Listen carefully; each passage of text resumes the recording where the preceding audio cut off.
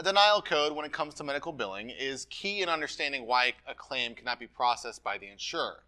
Common reasons for denial codes in the healthcare system include missing information, duplicate claim or service, and a service already adjudicated, among others.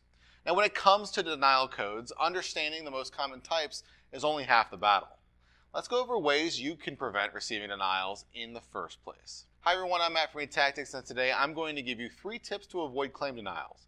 Before we get started though, make sure you subscribe to our YouTube channel by clicking the button below. While you're down there, hit that alert bell icon next to it as well, so when we post new helpful content, you get notified.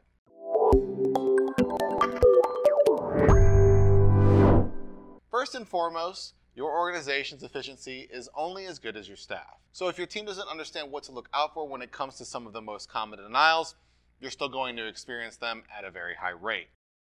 Let's go over an example based on the denial code CO18. Now, part of decreasing the rate of CO18 denials involves utilizing modifiers 7 and 59, depending on the number of lines on the claim itself. Understanding that level of detail on one specific type of denial only happens through educating your team. Continued education and training will help your team stay up to date in the unprecedented environment that is modern-day medical billing. Next, let's talk about the use of clearinghouses. Based on how technologically driven the healthcare industry is as a whole, it's likely that you have a clearinghouse partner. That's how we got into business after all here at eTactics. The ultimate goal of a clearinghouse is to act as a central point of your claim submission process. It should also help you manage your denied claims in general. But what separates any run-of-the-mill clearinghouse partner from a great one is the additional claim services involved.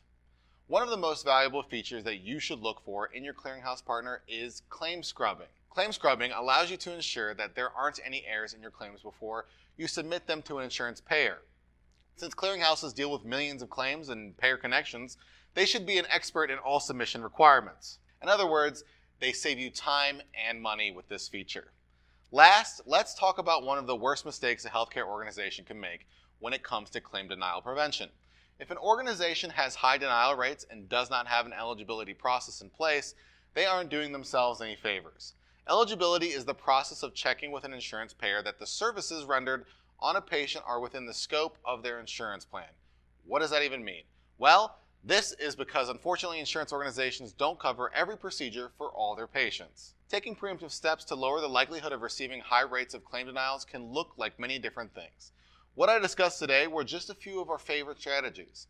Having been in the clearinghouse business for over a few decades now, we like to think we know about what the do's and don'ts are when it comes to claim processing.